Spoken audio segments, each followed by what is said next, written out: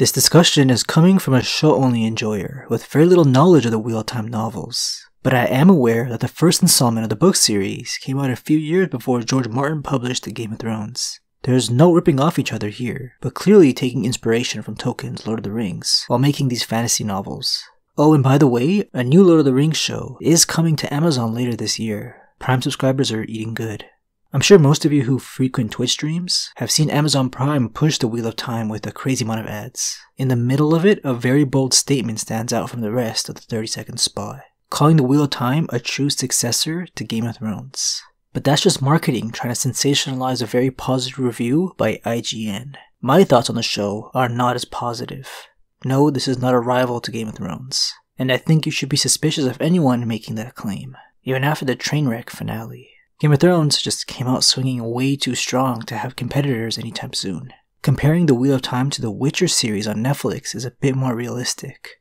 Another show sticking with an 8-episode season format with very similar themes. Characters are so much more complex in The Witcher, and this world feels much more fantastical. The lead roles are memorable, even with the adaptation being far from perfect. In both The Wheel of Time and The Witcher, a prophesized hero will be born to save the world from ending. But there really isn't much else going on in the Wheel of Time. Monsters in the Wheel of Time are just fodder. An arrow from a random soldier can take one out. The threats in The Witcher are far more intimidating. So I wouldn't even call the Wheel of Time a true rival to The Witcher, which in my opinion is still nowhere near the quality of Game of Thrones. Where you can argue the merits of a Game of Thrones rivalry come in the political schemes. A location called the White Tower can be compared to King's Landing, where anyone can be listening or watching and you can't trust anyone. But like everything else in the Wheel of Time, it's laughably shallow and quickly abandoned before developing anything. Don't expect a Littlefinger-esque character here. The main characters are so one-dimensional and bland, it's impossible to care for any of them. You can find these guys in any RPG playing the role of a background NPC, but in the Wheel of Time, they have all the camera time in the world.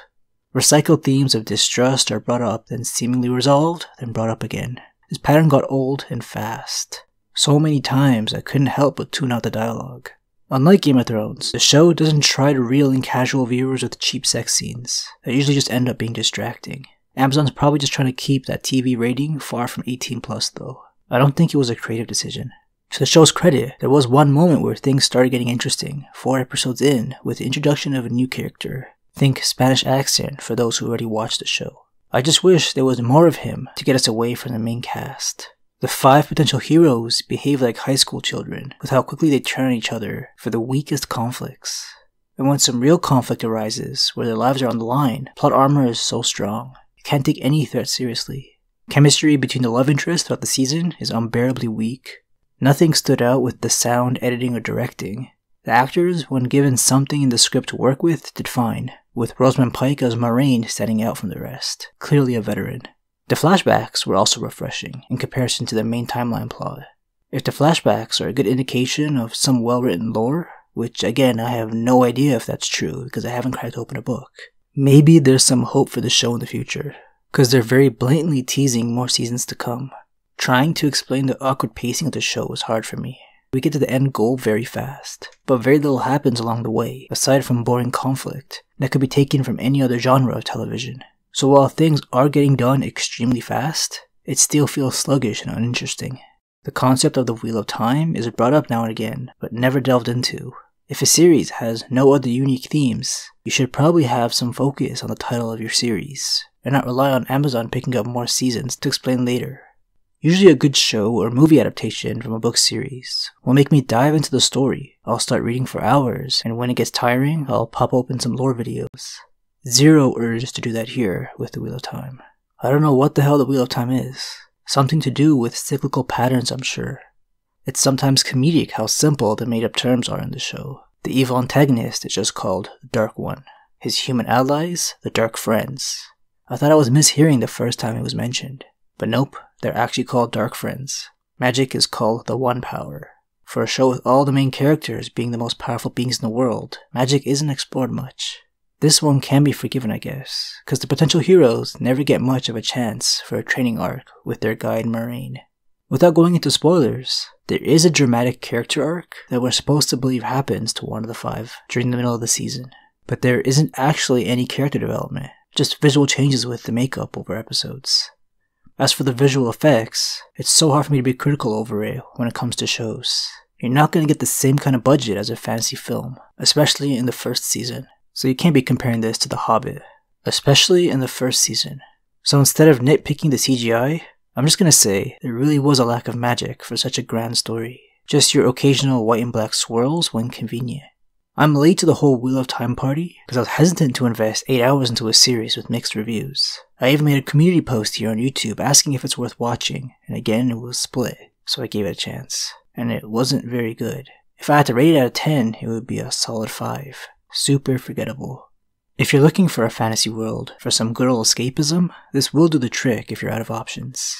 Just don't expect anything innovative or even cool fantastical races and creatures roaming around. One group of boring monster fodder and magic users attacking with lame swirls.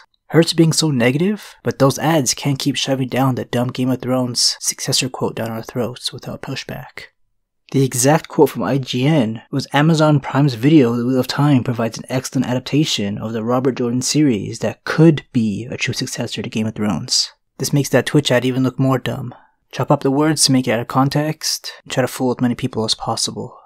I'm interested in hearing what fans of the book thought of the series. I just hope I'm not going to hear, give it some more time, because one season should be enough to get things rolling. It's not like I'm talking about the premiere episode. I do hope it pulls in viewers Amazon is hoping for, because more fantasy shows are welcome. After Game of Thrones' financial success story, with crazy amounts of money poured into the project, Netflix had the balls to pick up The Witcher, and now we have Lord of the Rings on the way. As much as I didn't care for The Wheel of Time, another success is good for nerds. If you book readers think the upcoming Season 2 will be a better viewing experience, there's a small chance I'll bother with it. But for the percentage of you that, unlike me, enjoyed the show, good news, Season 2 has already been in the filming process for months. Right now, I'm up for new show recommendations. I've always preferred this new norm of shorter season shows to elevate quality and give the writer some time to breathe. But it'll be some time until we get Lord of the Rings. In the land of Mordor, where the shadows lie.